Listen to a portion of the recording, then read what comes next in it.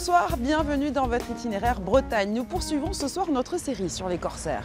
Qu'ils soient pirates ou corsaires, ces aventuriers des mers ont toujours fasciné parce qu'ils représentent la liberté, le courage, la loyauté, peut-être aussi parce qu'il y a toujours un trésor caché à débusquer quelque part. Regardez l'incontestable succès qu'a rencontré la série bande dessinée L'Épervier de Patrice Pellerin qui nous relate les aventures du corsaire Yann de Kermer. Nous sommes allés prendre de leurs nouvelles.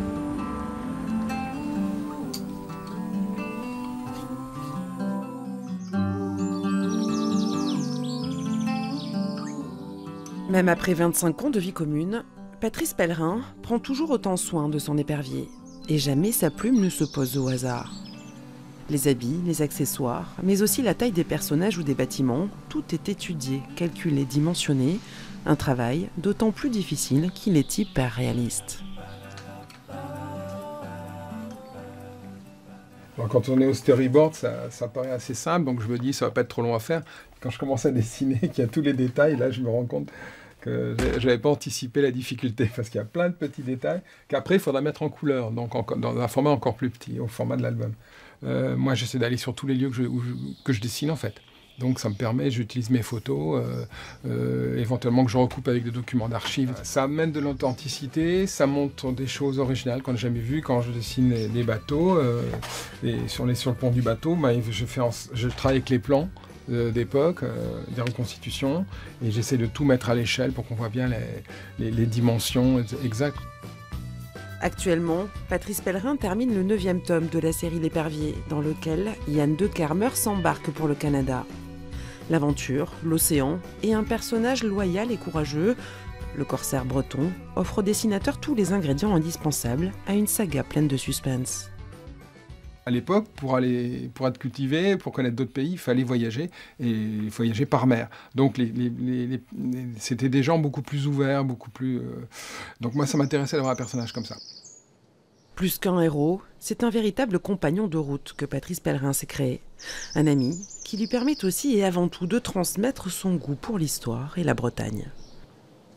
On dessine un peu ce qu'on est et ce qu'on aime. Donc moi, j'aime bien partager des passions. Donc les lieux que j'aime, j'ai envie de les faire partager. Donc, et c'est vrai qu'on fait un métier complètement solitaire et en même temps, on partage avec des quantités de gens.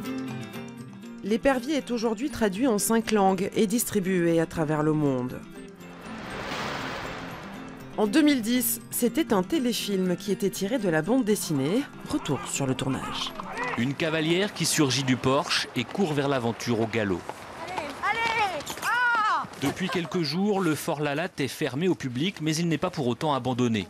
Une équipe de tournage a investi les lieux pour donner vie aux aventures d'un ancien pirate devenu corsaire du roi, l'Épervier, le personnage de bande dessinée créé par Patrice Pellerin. Ce n'est pas le premier film tourné ici, mais pour la première fois, les scènes se déroulent autant à l'extérieur qu'à l'intérieur.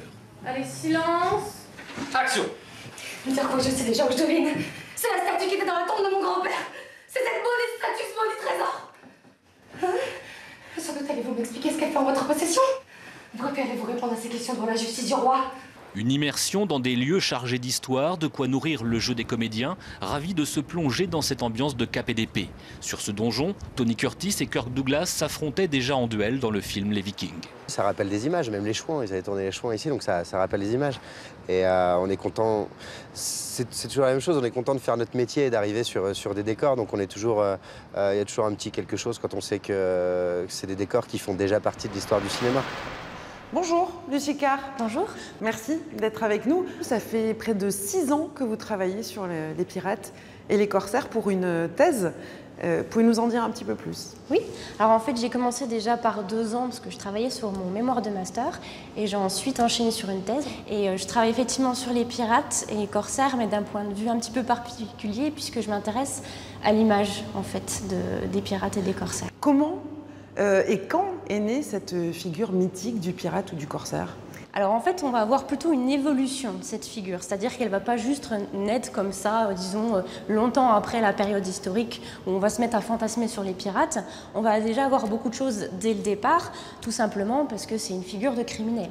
Et ça, même au XVIIe, XVIIIe siècle, c'est des figures qui toujours vont un petit peu fasciner en même temps qu'elles vont effrayer.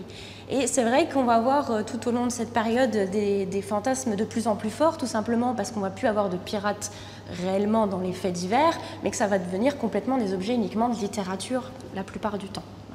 Et la grande période où on va fixer un petit peu les stéréotypes et les caractéristiques qu'on retrouve encore un peu aujourd'hui, la jambe de bois, le perroquet, ce genre de choses, ça va vraiment être le 19e siècle où là on a une véritable explosion de la littérature maritime et donc de la littérature qui va parler des pirates et des corsaires. Quels sont les auteurs qui ont vraiment marqué cette histoire-là?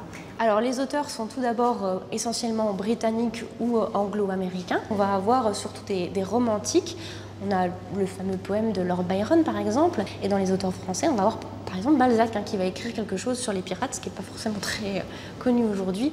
Mais évidemment, celui qu'on retient tous, c'est Stevenson, avec bien sûr l'île au trésor. Mais là, on est déjà à la fin du 19e siècle. Une dernière question, ça n'est pas réservé non plus à la littérature. Alors évidemment, c'est là qu'on va d'abord les trouver, mais ça a très vite débordé dans tous les autres arts, et notamment évidemment le cinéma. Tout à fait.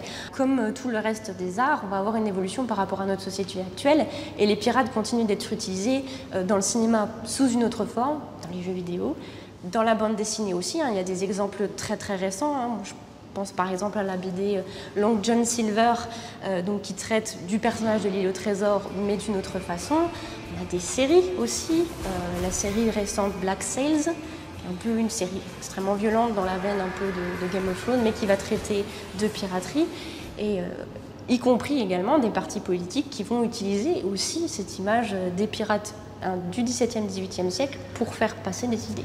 Merci Lucie.